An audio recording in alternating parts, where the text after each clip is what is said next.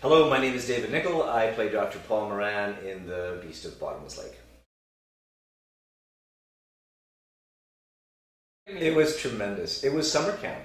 It was summer camp. It was, every now and then projects come along that you do because you love them, and this was definitely one of them. It was, I think it was one of the best films I've ever worked on. Shooting a feature film in 22 days.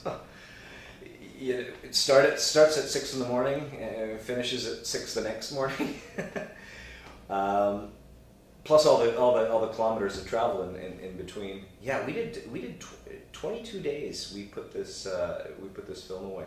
It was intense. It was intense. We had several set changes, several scene changes a day, and really, I mean, with the schedule as it was, we had to move along at quite a clip. 2-3 takes and different setup and move along. We were fortunate that we had a really great experienced crew that has worked a lot in the film industry here in Vancouver, so they were able to sort of quick turn around. The TV world that sort of some of us have worked in has that kind of pacing. 8 pages a day, 9 pages a day. So when we got to doing The Beast of Bottomless Lake, I was impressed at how quickly everybody sort of picked up their game and were able to make this under that schedule.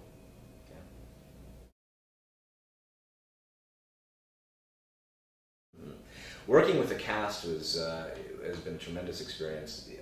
We had the chance to rehearse. Craig had us rehearse before the film started, and that really helped us a lot. We had a chance to try the material out, try different scenes out, and scenes that we wouldn't have time to do on the day.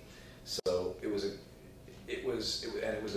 the bonding experience, getting us all on board, because we see each other, we see each other in auditions, and occasionally some of us work together on smaller projects, but having us together in one place on the ranch in the Okanagan doing this film was really gave it the sort of the spirit, the Scooby Gang spirit.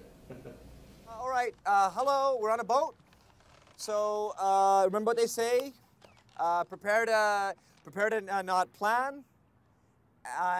No wait, what is it? It's fail to plan, plan to fail? Yeah, it's something about preparation. Okay, good, yeah.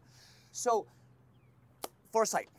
Foresight is how we have gotten as far as we've gotten, and it is how we will continue to go on, going on. Now, if you run into any trouble, if anything goes awry, then I just want you to say to yourself, WWJCD. What would Jesus Christ do? No, Stuart. What would Jacques Cousteau do?